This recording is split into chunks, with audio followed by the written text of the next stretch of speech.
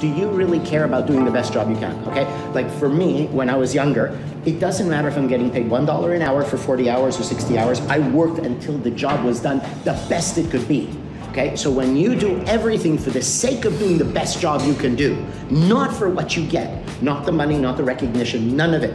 I just am a challenge, like you skateboard or whatever. I want to do the best it can be done.